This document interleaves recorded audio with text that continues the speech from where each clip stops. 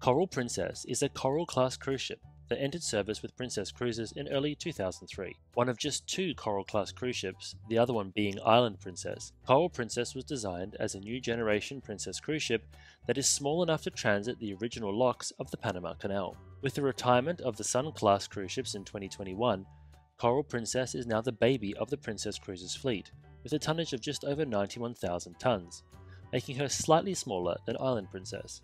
I recently cruised aboard Coral Princess as a guest of Princess Cruises.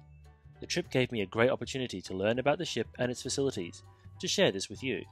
So let's go aboard Coral Princess and see why this ship remains a firm favourite for many of her repeat guests 20 years after her launch. Hi, I'm Chris Frame. I write maritime history books and lecture aboard cruise ships about maritime history. I also make YouTube videos on the topics of maritime history and cruising. If that sounds like the sort of thing you're interested in, please feel free to subscribe. We'll start our tour of Coral Princess on Plaza Deck, the lowest entertainment deck aboard the ship. Here you'll find the guest services desk, where passengers can engage with Princess staff on all matters relating to the onboard experience, just like the front desk of a hotel. Plaza Deck is on the ground floor of the ship's central atrium, with a large staircase and glass elevators that dominate the central part of this room, and raise it up several decks to create a central meeting point across the main passenger areas. There's plenty of seating here thanks to the nearby Good Spirits bar, as well as a shore excursion desk for those passengers wishing to book a shore tour in person, something that you can also do via the Princess Medallion app. Just forward of the atrium, the Bordeaux restaurant is one of the ship's two main dining rooms. A la carte menus are paired with friendly service and an open seating environment, offering a welcome, carefree dining experience. Take the glass elevators up one deck and Fiesta Deck provides a wide array of passenger experiences. Head to the aft end of the ship and you'll find the Universal Lounge. A split-level space, this lounge doubles as a show lounge, providing an alternative entertainment option to the larger Princess Theatre found at the forward end of the ship. The rest of Fiesta Deck is dedicated to passenger experiences, including a third lounge called Explorers. This area offers an intimate atmosphere with a small stage and plenty of seating, as well as a drink service. A photo gallery links to the ship's casino, complete with the International Cafe, which is a popular coffee shop serving all manner of milky drinks and light meals. Shops surround the atrium here, while at the forward end of the passenger deck you'll find the Province dining room. Promenade Deck is where you'll find Coral Princess's magnificent teak wood wraparound boat deck. The deck is wide and spacious, as well as being sheltered, so it offers passengers a wonderful, traditional maritime experience. The upper level of the Universal Lounge occupies the aft end of Promenade Deck, while at the forward end you'll find the expansive Princess Theatre. Complete with tiered seating, the Princess Theatre offers excellent sightlines and modern sound and lighting, and is home to the ship's main production shows. Bookended by show lounges, the rest of the deck is dedicated to passenger facilities. The Bayou Cafe is a key feature, with New Orleans-inspired decor. The restaurant attracts an extra tariff and offers a theme menu that includes lobster. Sabatini's Italian can be found on Promenade Deck as well.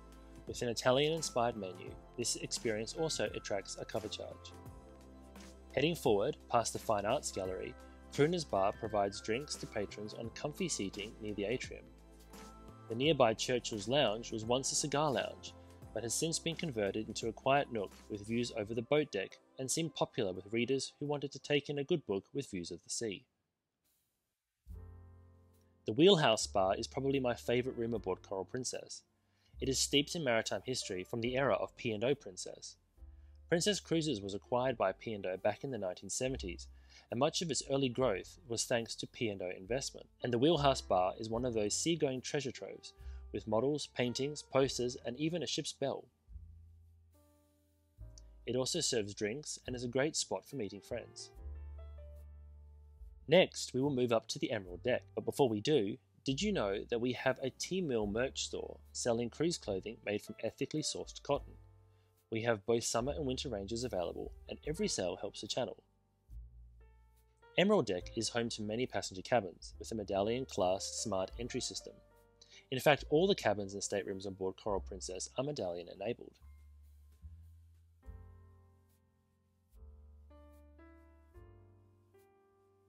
There's also some passenger amenities here surrounding the atrium, including the card room and a very poorly stocked library.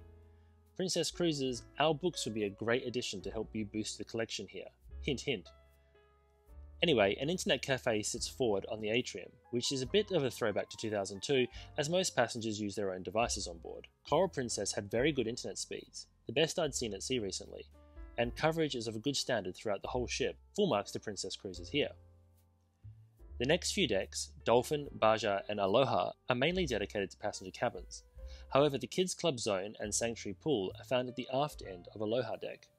Lido Deck sees another action-packed collection of amenities, starting with the Sanctuary, an adults-only zone at the aft end of the ship. Here you can escape the pace of the main passenger areas and relax in a quiet, private retreat. A well-stocked fitness centre links into the nearby beauty salon, which includes a thermal spa suite and saunas. This area leads through to the Lotus Pool, complete with hot tub jacuzzis. It is also accessible from the deck above, and has a glass magrodome that allows it to be used in all weather conditions. Around 100 metres or so forward of this, the Lido Pool offers an alternative swimming option. At the forward end of Lido Deck, you'll also find the Horizon Court, Princess Cruises alfresco restaurant. This is a great place to grab a casual bite, with lots of options available. Sun Deck is a great place to take in the views, with a large open deck space. This is also home to the movies Under the Stars, thanks to a large screen just forward of the funnel. At the forward end of Sun Deck, the bar and grill offers casual bites including burgers, hot dogs and freshly made pizzas. And finally, on top of the ship, Sports Deck, the smallest aboard Coral Princess, provides a blend of relaxation and recreation, with the intimate splash pool area at the forward end of the deck juxtaposed by the energetic sports centre at the aft, complete with basketball court. So that's our tour of Coral Princess, and I thought Coral Princess is a charming ship with lots of great public spaces on board. I thoroughly enjoyed my time on board and would rate the ship among my favourites in the Australian cruise market. Shortcomings, such as the understocked library, could be easily overcome, while delighters, such as the multiple show lounges, great dining options and spacious cabins, made for a highly enjoyable cruise. Thanks again to Princess Cruises for providing the opportunity to sail on board and share my experience with you, my YouTube subscribers. If you haven't subscribed yet, hit the subscribe button now and let me know what you think of Coral Princess in the comments below. Thanks once again for watching, and until next time, I hope to see you on board.